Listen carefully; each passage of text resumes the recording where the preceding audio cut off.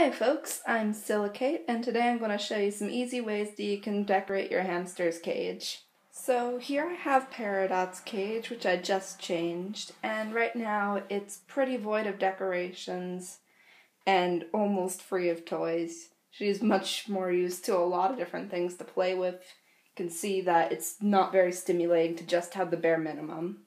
So the first thing we're going to do is add some stimulation here.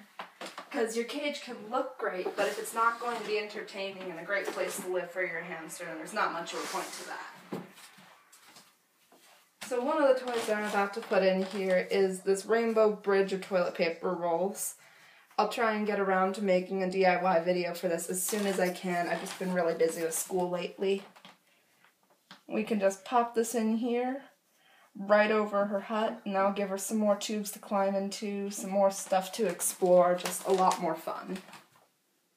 Now the second toy I'm going to add in here is the KT Puzzle Playground set.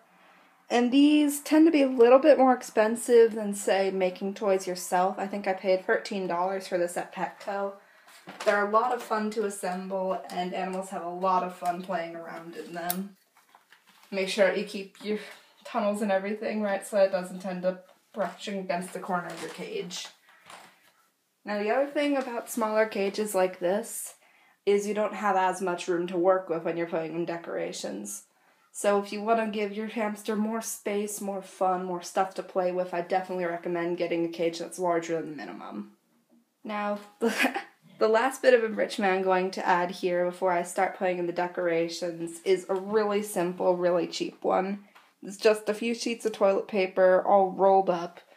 And I don't know about every hamster and every other small animal, but Peridot loves playing with these things.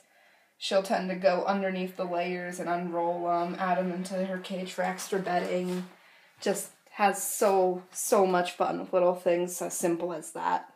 So our cage is now adequately enhanced with extra toys and bits of stimulation, but it still looks a little bit bland. So I'm going to show you a couple of really easy ways that you can spruce this up and make it a lot more colorful, a lot more fun to look at, and perhaps make it look a bit more assimilated with the look of your room.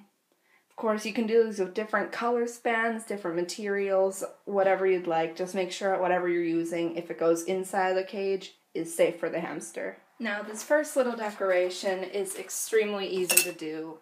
You just take a normal toilet paper roll like I had in the cage earlier, and cut out a piece of construction paper. Make sure it's non-toxic. That would fit the toilet paper roll well and be able to wrap around it at least once. It doesn't need to wrap around more, there's no benefit to it, but you can make it a little bit thicker if you want. It should make it more durable. Okay. So once we got our construction paper, we're just going to want to take some non-toxic hot glue, put a line of that along the toilet paper roll, get a better hot glue gun perhaps,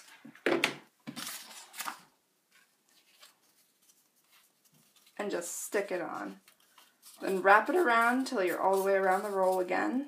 Okay, I cut this one a little bit too short, but that's okay. I'll just put this end towards the bottom. And put another little line of hot glue in. Before you burn yourself, make sure the glue's not too hot. And before you put it in the cage, make sure that there's no strings or anything, as your hamster could get their claws tangled up in them. I'm just going to take off this extra space. Now this is a little sloppy, but it'll do quite well. Make the cage look just a little bit more cheery. So there's our toilet paper roll. Adds just another splash of color in, but it's still a little bit bland across the floor and on the walls, so I'm going to show you two quick things you can do to fix both of those. So here I got a big old box of shreds of non-toxic construction paper. I'll leave a link in the description box on how to make these. And you can just sprinkle a couple of these across the top of the bedding, which adds so much color and such festivity.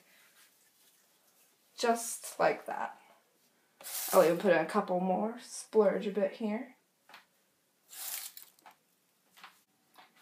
Now last, but certainly not least, is the aquarium background.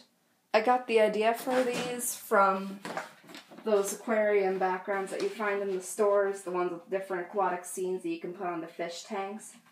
And I thought, hey, I bet I can make some really cute stuff like that for Peridot. So I made this one out of washi tape and poster board. I'll also leave the link on how I made that below. Oh, she's waking up. And you can just tape this onto the back of the aquarium with Scotch tape. One of the best things about this is you don't even need to worry about testing if it's non-toxic or figuring out if it's safe for the hamster because it's not even going to be inside the cage. And it just adds so much color and so much depth and just makes the cage look fantastic.